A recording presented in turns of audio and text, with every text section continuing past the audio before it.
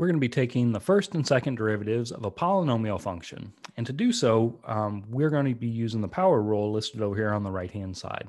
Basically, the power rule says the exponent, if we have our variable raised to an exponent, the exponent can come down in front, become a multiple out here, and we reduce the exponent by 1. So one at a time, we can deal with each one of the terms in this polynomial. On the first term, we simply have x to the fourth power. So we're going to bring the exponent down and reduce the exponent by 1. So we have 4 minus 1 makes 3 in our exponent.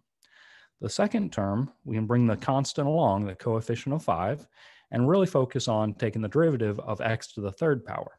So in doing so, we're going to bring the 3 down in front and reduce the exponent by 1. So 3 minus 1 makes 2. Third term here, we'll bring the coefficient or that constant along, the 4 comes along. The derivative of x to the second power, we're going to, again, use the power rule. So the 2 comes down. 2 minus 1 makes 1 for our new exponent.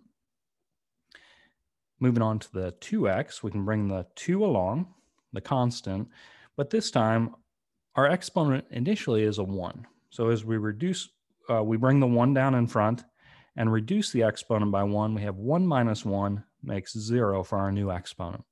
And then finally, the derivative of a constant is always going to be 0. All right, we can clean this up a little bit and make our first derivative look a little bit nicer. We can say, well, the first term can come along, but then 5 times 3 is going to make 15, x squared. 4 times 2 is going to make 8, x to the first power. And then we have plus 2 times anything raised to the 0 power is 1, as long as it's not 0. All right, so 2 times 1 makes 2. That is the derivative of a linear term as well. That's always going to be the slope of that linear term. Okay, next up, let's evaluate this first derivative at 2. So to evaluate this, we already have the derivative. This is kind of the easy part. We want to plug in 2 for each one of our x's into that first derivative. All right, and then do a little bit of simplifying down perhaps. We're going to have 4 times 2 to the third power. That's 4 times 8 is going to make 32. And then 2 squared in that second term is 4. So 15 times 4 is 60. Plus 8 times 2 is 16. Plus 2. And I believe this all reduces down to 110. Now, because that's positive, and it's the first derivative that we're dealing with, because the first derivative is positive at a value of 2, we know that the graph is increasing at 2. All right, next up, let's take the second derivative for f of x. So to take the second derivative for f of x, I'm going to go back to my first derivative and use that power rule again to take its derivative. So this time through, we're going to say, well, we can bring the 4 along and then focus on the derivative of x cubed. You bring the 3 down, reduce the exponent by 1.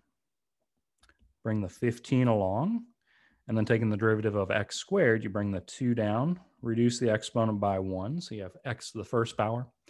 Then we have a linear term, that plus 8 times x is going to be a plus 8.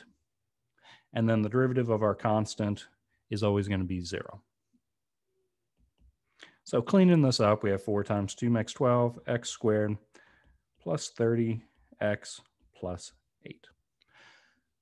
All right, so that's our second derivative. If we want to evaluate our second derivative at a given value, this time being 2, again, this is not that difficult. You just want to replace each of the x's over on the right-hand side of your second derivative with the given value. So here we have 12 times 4 is going to be 48, plus 30 times 2 is 60, plus 8, which I believe gives us 116. Because this is a positive second derivative at 2, that tells us that the graph is concave up.